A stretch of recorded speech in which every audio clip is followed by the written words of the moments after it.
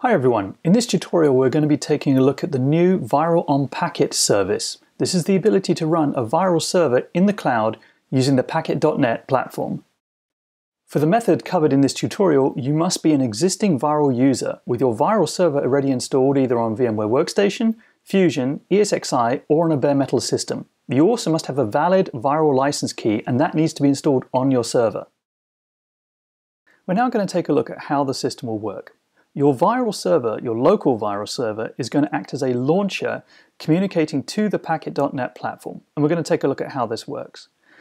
On your VIRL server, you're going to run a command. This pulls in something known as a Terraform toolset.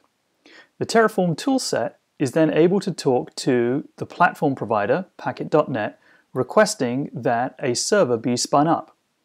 Once that server has actually been spun up, the VIRL software set is then installed onto it.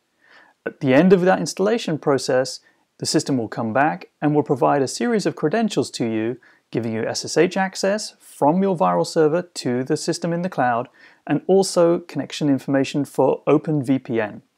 With this information, you're then able to connect SSH from your local VIRL server, or you're able to open a VPN tunnel from the host system where you are having your OpenVPN client software installed. Once you're finished with the system, again, the system will communicate to the Packet.net API gateway and will issue the termination instructions to the VIRL server. The VIRL server will be running on the Packet.net bare metal hosting platform. Packet.net offer a range of different servers, each with their associated charge. This is an hourly charging fee, and this is in addition to the money you've already paid in order to obtain your VIRL license key. You must register with Packet.net in order to use the platform.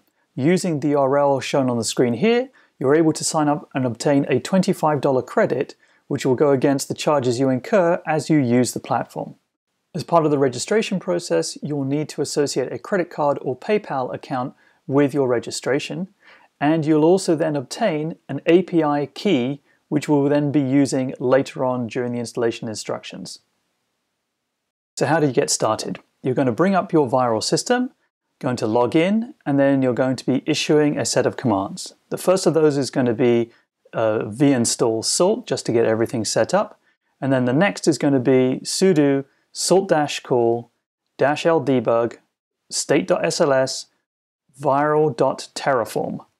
That state's going to take a few minutes to run, and when it's complete, you'll have a new directory, virl_packet, and we're now going to take a look at what's in there. Please review the salt.readme file. This contains vital instructions for the operation of the system. Please also review the disclaimer.txt. This covers regulations governing the use of the system both from a VIRL perspective and from a Packet.net perspective. We're now going to edit some of the fields in the settings.tf file. We need to replace the bad API key with a good API key. So we need the API key value that we received from Packet.net and paste that in the field there. Make sure there are no leading spaces or trailing spaces. We can also change the bare metal system type if we want. This allows us to choose if we wish to use the bigger system, the bare metal 3 with 128 gigs of memory, or the smaller system, bare metal 1 at 32 gigs of memory. And we also want to review the dead man's timer. The dead man's timer is currently set to 4 hours. That means after 4 hours, the system will terminate unless you change that to a higher timer or remove the dead man's timer value. The dead man's timer is there to act as an automatic shutdown should you forget to shut the system down once you're done. This will therefore limit your bill to the maximum length of time as that specified by the dead man timer value. Next, we're going to take a look at the passwords.tf file. This contains passwords that are going to be used by the system as it's being constructed. You can adjust these to suit your needs, but please pay attention to the fact that you need to stick to alphanumerics, no special characters, and in some cases there is a maximum length on the password. Please remember that the password.tf file is regenerated each time the virl.terraform state is called. So if you run that state to get an update of the software, it will result in your password.tf file being updated. This means that the passwords will change and may mean that the password you're expecting to be applied is not the one that's applied, so please check this carefully. With the changes made, we can now review our plan file, confirm that there are no errors in it by using the command terraform space plan space dot, and then we'll see a series of output. If there are syntax errors, the Terraform plan command is going to report them and you won't be able to proceed. The example you see here on the screen is an example of expected output. This is what you should be seeing. Assuming that's all good, we can then issue the command terraform apply dot, and this will then start the process of bringing up a VIRL server in the cloud. When the server completes, we should see a completion message and a series of output giving our access coordinates to our system. The VIRL server is secured once it's actually been provisioned. You have two methods for access. One is SSH, the other is using OpenVPN. You therefore need to install an OpenVPN compliant client for your appropriate platform in order to be able to access the system. The OpenVPN client is going to be installed on your workstation or laptop. You must remember that a new OpenVPN client file is generated each time a VIRL server on packet is instantiated. So that means if you have an old client OVPN file, it will not work with a new VIRL on packet server. So we need to now copy out the content of our client OVPN file to then be able to establish our tunnel connection. The client OVPN file can be found in the directory from where you ran the terraform apply command. And this is a plain text file. So we can take the content of this, copy it, and then paste it into a text file. So here we are, we're pasting that into a text file which is going to be called client.ovpn, and I'm saving that on my workstation. I'm using the TunnelBlick OpenVPN tunnel client, so I'm now going to add the client file to the TunnelBlick system and connect. This is now establishing an OpenVPN tunnel to my server in the cloud. And here we can see as that's progressing, it's authorizing, and is then going to start to put the appropriate pieces of configuration in place to establish my tunnel. The terraform show command will give me the command outputs that were seen at the end of the terraform apply command. So I can use this for reference.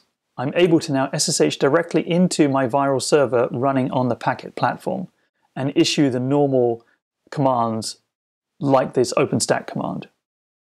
Using the command ATQ, I can then review when the dead man's timer is going to fire. Please read the README file for more details on the dead man timer operation.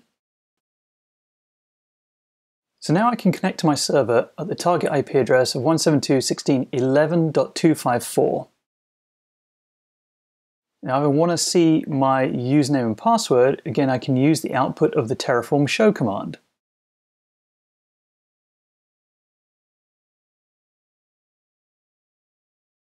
So logging in as guest with the password. And just to be clear here, I'm talking to the UWM interface of my VIRL server running on the Packet platform. And there we have our usual UWM interface. And here we can see 32 gigs available and the full set of virtual machine images.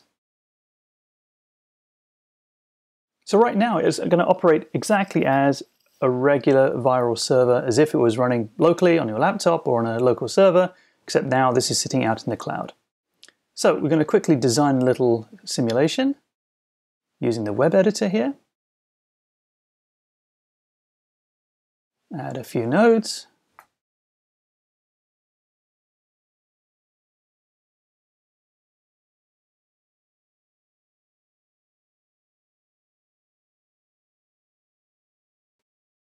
Popping in the file name, and we're ready to launch.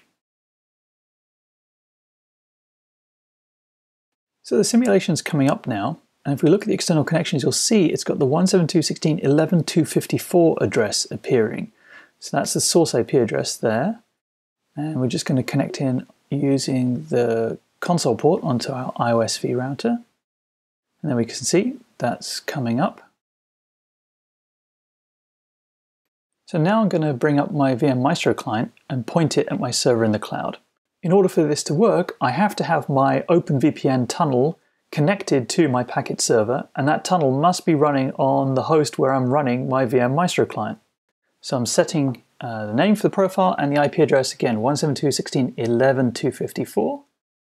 So this is talking across my OpenVPN tunnel. And I'm going to set my username. So I'm going to pick up the password there and apply. Good. Okay, now we've already got our simulation up and running in the cloud. So we press the simulations panel. There we can see we've got some nodes already active. So we're going to grab that view and we're going to try and connect. So going in over the console port. And there we are. We're in to our target node in the cloud. All right, so let's spin up another one. Now this topology is using static console ports. So that's coming up right now. So once the node goes active, we'll get the connection option. There it is for the static console port. So that's then going in on that particular device. Now, because we're going in over a tunnel, it's not just via Maestro that's connecting in here. We can use our own telnet client. So we're going to 172.16.1152. So that's the management LXC. And then going in on port 11,000. So that's that console port that we've set up, a static console port, onto the iOS v3 router. So that's from my laptop over the tunnel straight into the console port. And now ready to terminate my VIRL server on the Packet platform. So I need to go back to the system from which I launched this. So this is back to my VIRL server that's running locally on my laptop. So from my VIRL system, I'm now issuing the command terraform destroy dot. And that then terminates the server on the Packet network. We see the messages confirming that's going down. And if we just go in onto the Packet management portal, we can then see there are no active servers in the cloud. So that system has now been terminated and we're ready to start over. I need to just emphasize that nothing is retained on the server. So once you've terminated that server, anything that you've added to it, be that configuration, third-party virtual machine images, all of that is lost. And you'll have to go through the process again the next time you start your VIRL server up on the Packet platform to reinstall any additional elements that you've added to the system.